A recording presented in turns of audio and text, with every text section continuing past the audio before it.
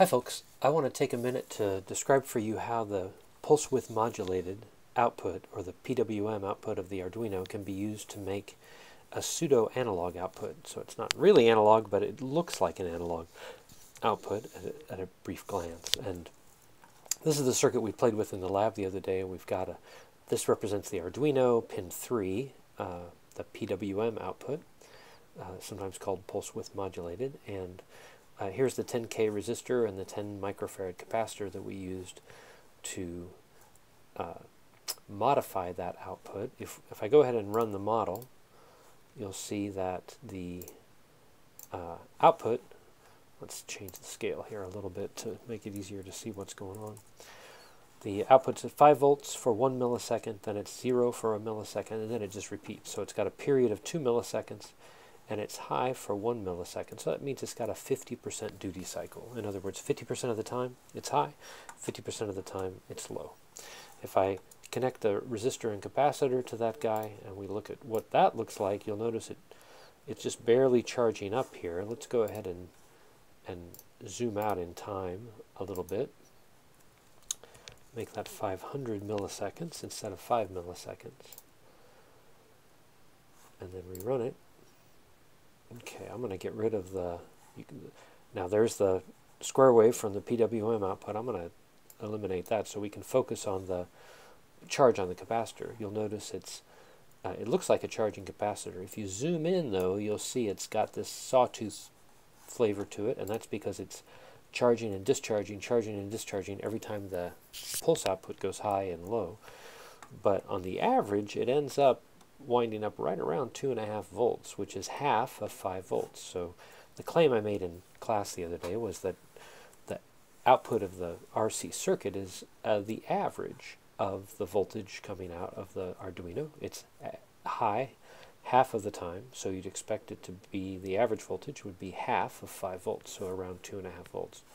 But you also notice it takes a long time for that to happen. We don't really get to 5 volts until 300 or 400 milliseconds, or to 2.5 volts rather, until 300 or 400 milliseconds after the thing starts.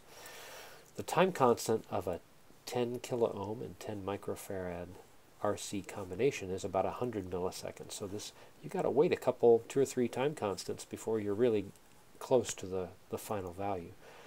So, but in the end, when you do end up at the final value, you still end up with this little variation that's going on, and that's because the RC circuit is still having to charge and discharge, but it just doesn't get very far before it flips and the thing turns the other way. That's why you want the time constant of the RC circuit to be a lot bigger than the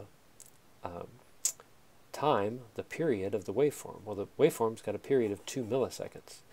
The time constant of this circuit is about 100 milliseconds, so it's 50 times bigger.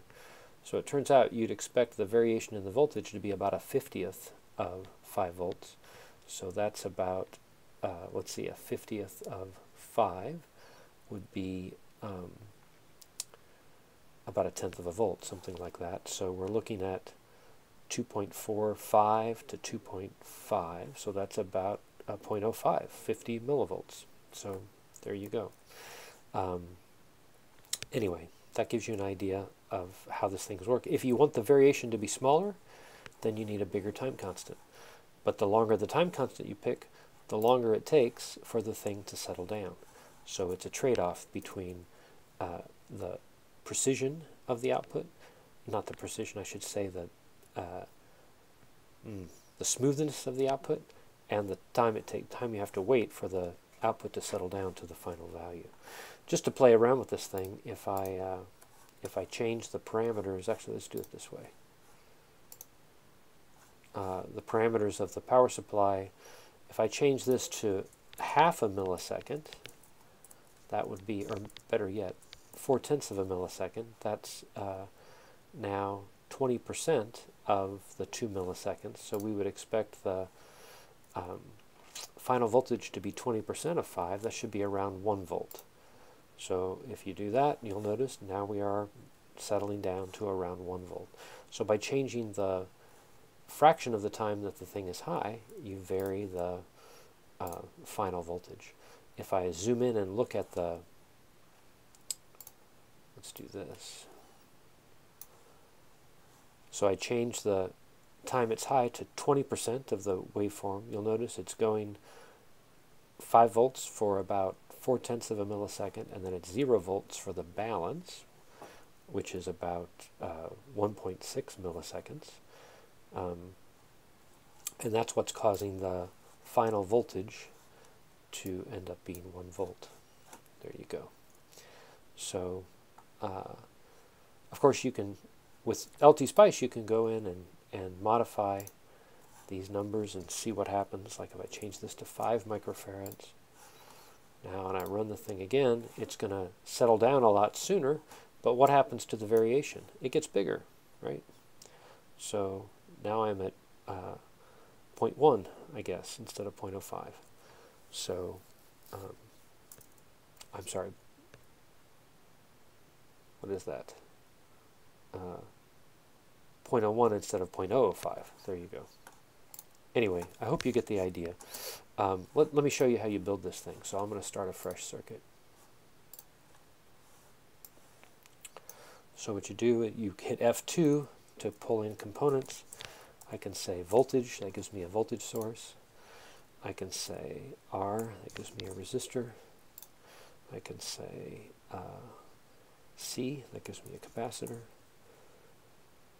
I'm going to move this resistor over here, up a little bit, and then turn it. And then let me zoom in. F3, I can make wires.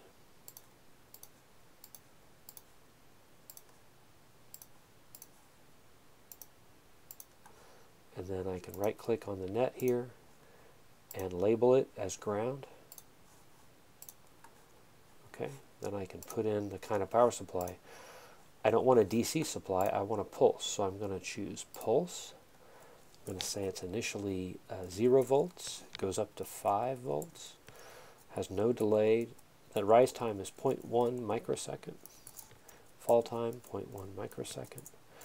The time that it's on is, let's make this one 0.8 milliseconds, and the period is 2 milliseconds. So that should be, what would it be? 40%. 40% of the period. So I should get 40% of 5, which is going to be 2 volts. So that'll end up settling down at 2 volts. For the resistance, I'll just put in 10K. For the capacitance, this time I'll put in 5 microfarads. You can use U for microfarads. And we'll run the thing. Oh, and I need a transient command. So I'm going to say, give me a spice directive, transient, 0.1 milliseconds, and let's go for 500 milliseconds. Just set that in there any old place. Run it, and there I have it. So I'm winding up. Let's turn on the grid, and you can see I'm winding up right around 2 volts, just like we expected. But it takes, you know, 200 or 300 milliseconds to get there. So if I zoom in, you can see there I am. I end up at 2 volts, but I've got this variation. So anyway, I hope that helps, and we'll talk to you guys soon.